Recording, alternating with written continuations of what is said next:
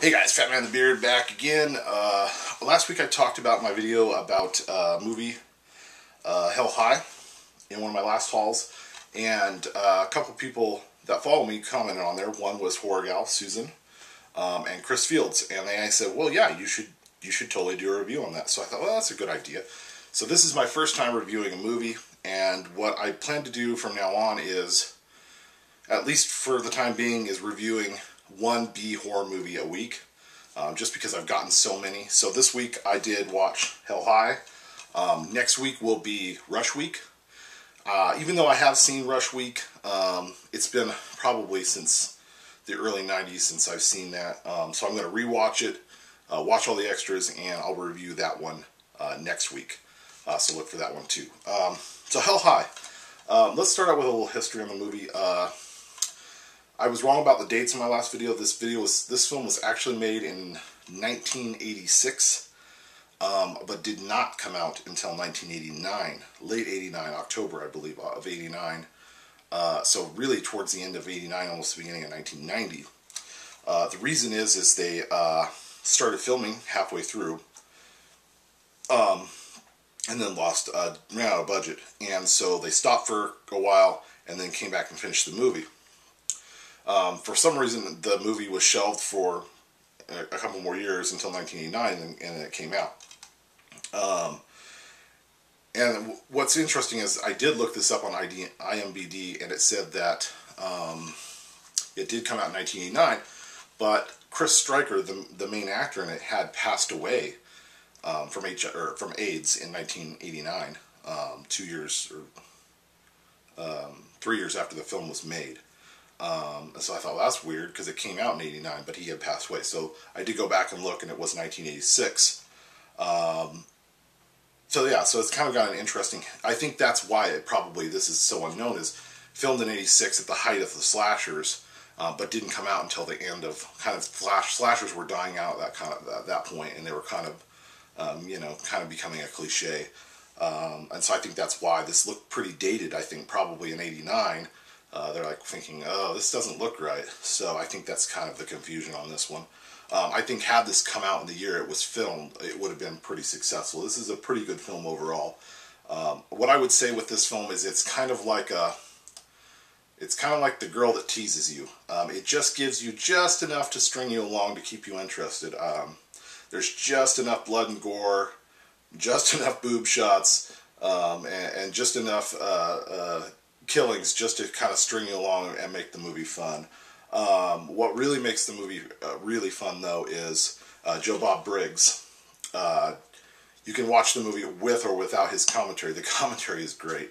He's very insightful, very funny, and talks a lot. And you can tell he's very knowledgeable about the movie. The movie is basically about this high school kid who's kind of the star football player, quits football, and is being kind of shunned and made fun of by the other football players. And so these other three slacker kids, burnout kind of kids, pick him up and take him under their wing, and they say they've got this really nasty teacher who they don't like.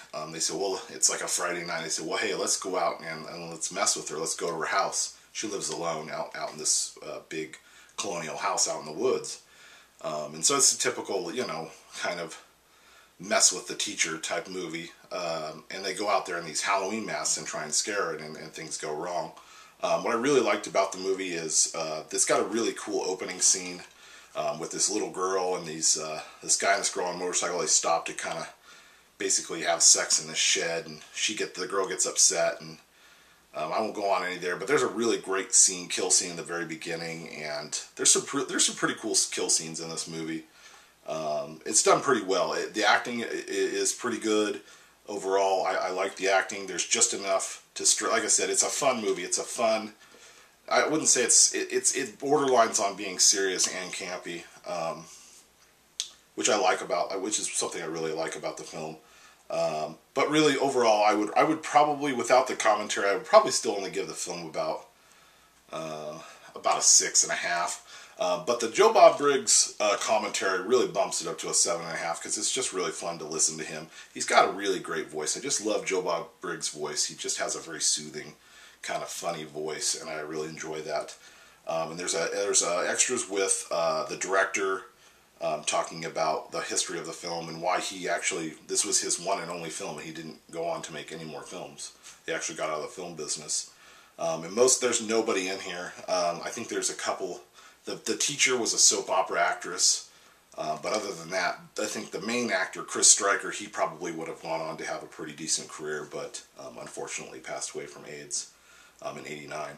But overall, yeah, I would say this is a great pickup. I think if you're a fan of 80s horror films, this is definitely a must. Amazon's got it for, Amazon actually does have it for $9.99. It is in stock. I think it only said they had like 4 copies left or something like that. And I did find this on eBay for $9.99 with free shipping. So it's not super difficult, it's not super expensive, but I would imagine that this would go out of print pretty soon. You know, this isn't a common horror movie, so it probably has a pretty limited run. So if you do run across this, I would pick it up, and I highly suggest picking it up. It is very well done. The acting is very good. The special effects are pretty good. You know, it's not groundbreaking. There's nothing in here you haven't already seen. But you know, for a fun '80s obscure horror movie, it's great. It's actually well done, and it just kind of flew under the radar. So yeah, that's it. That's Hell High. Check it out, guys. I will leave a trailer link in the description, so go check out the trailer and see what you think of it.